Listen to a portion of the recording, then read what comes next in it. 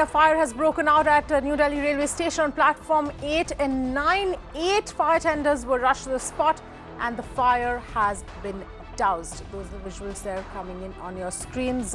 Ayushman joining us on the phone line. Ayushman, tell us what happened. Do we know what caused this fire? Well, it was Chandigarh-Kochuvali Express, which was standing on platform number 8, and it was depart from Nizamuddin.